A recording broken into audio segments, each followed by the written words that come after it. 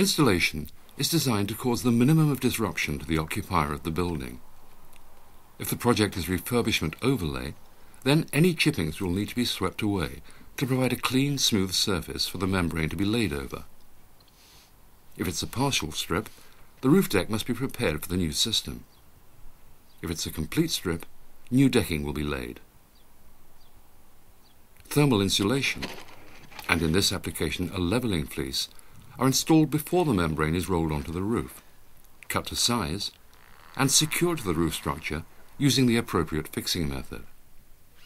It's quick and safe, involving no naked flames, hot bitumen, multiple layers or resins.